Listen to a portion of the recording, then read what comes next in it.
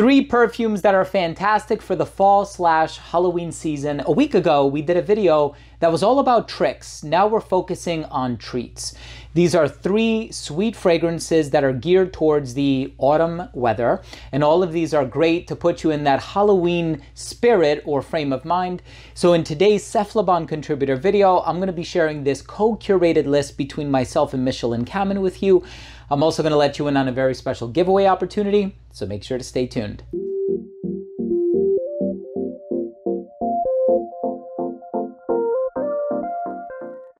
Now, before I begin today's episode and I give you my thoughts on these three treat fragrances, these are sweeter perfumes, and you'll see exactly what I mean as I reveal them to you one by one. But before I dive into the video, I do want to mention that if you're a fan of fragrance-related content, and of course, if you love smelling your best, hit subscribe, hit the bell, and give this video a thumbs up for the YouTube algorithm. It would really, really mean a lot to me. So there is a giveaway, and so the only thing you have to do if you plan on entering the giveaway is just visit cephalabon.com. It's going to be the first link down below in the description box. I'm going to make it really easy for you. After you become a registered reader, just drop a comment on the article.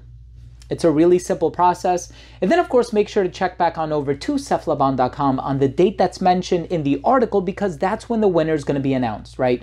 You're not going to get an email. You're not going to get a text message. You have to check the website to see if you're the lucky winner. So best of luck, everybody. I know a lot of people in the past have claimed their prizes and they're very happy. So that makes me very happy as well.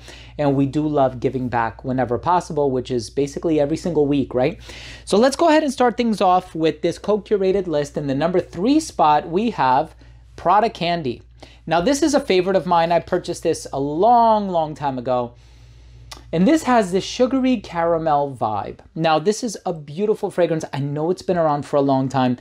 This is quite the deviation for the house of Prada. I know they utilize the note of iris quite often in their fragrances.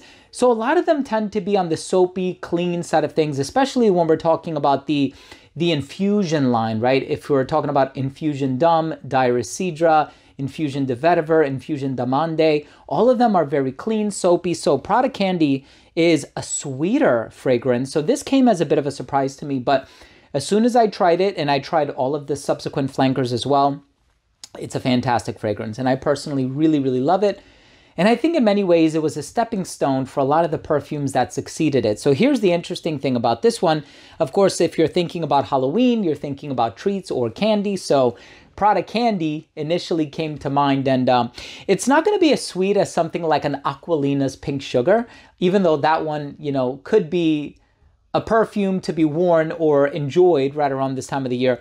Prada Candy conveys a certain sense of sophistication about it that I really enjoy. So please, if you haven't tried this one, please do. This is an awesome perfume.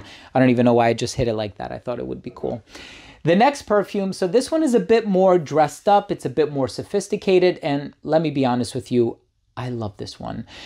This one is sweet. It is woodsy. It has a floral tonality in the heart as well. But the preponderance of the sweet ingredients really put this in more of a gourmand categorization, if you will. This one by Raja Parfum is called Sweetie Oud. Now, I'm sure you've heard the narrative about this one. This perfume has a macaron accord. So it does kind of open up in this very sweet, creamy, buttery, butyric, delightful manner, and this is a very long-lasting perfume, which is something that can be said about a lot of Roja Dove's compositions. I think he utilizes some really good fixatives, and he structures his perfumes in such a way where they're resolute, they give you really good longevity, and Sweetie Oud is no exception to that. This is a phenomenal perfume. I couldn't recommend this one enough. And I'm just very happy with this. I'm glad that I picked it up many years ago when I did. And this is one that I initially tried in stores. I fell in love with it. Of course, there's also Candy Oud. And, you know, he has a lot of other sweet-leaning perfumes. Sweetie Oud is really the one that I think captured the audience's attention with its use of this fantasy ingredient, which is this macaron accord, and it's really cool.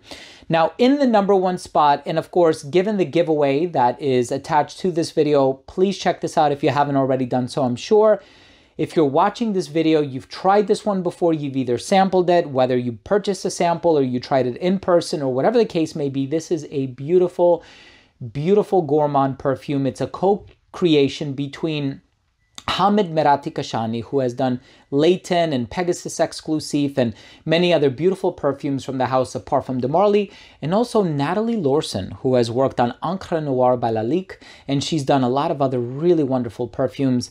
And of course, with that co-curation being revealed and the cat being taken out of the proverbial bag, I think a lot of you already know what this one is, and it is such a beauty. There's caramel, there's orange blossom, there's also this marshmallow accord.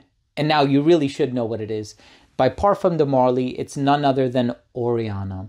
Now this one is marketed for the women, and of course we're talking about sweets. This has a delightfully sweet, olfactive profile. You're not going to find that with a lot of other Parfum de Marly fragrances on the women's side. Yes, there is a lot of Madagascan vanilla in Delina Exclusive, but it never, ever, ever reaches the level of sweetness that this one possesses. And I know you probably can't tell, but here's the level of the liquid in my bottle.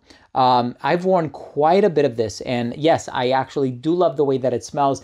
It's a very warm, cozy, enveloping type of a perfume, and if you're thinking of an autumn perfume, this one really seals the deal. It does such an amazing job. Performance is nuclear. It's just an amazing perfume, all things considered. So I would like to hear from you. What are your sweet types of perfumes that you think are appropriate for the fall season, given the whole Halloween theme that we're going after? I would love to hear from you. And I always love the interaction, so drop your comment down below. And once again, I do want to say, if you took anything of value from today's episode, would really appreciate it if you would consider supporting the channel by clicking subscribe, hitting the bell, and giving this video a thumbs up. And again, don't forget, enter the giveaway. You have the chance to win a bottle. Please don't miss this opportunity. I think it would be really awesome if you won. So thanks again for watching. I love you all, and we'll see you tomorrow with a new episode. Bye.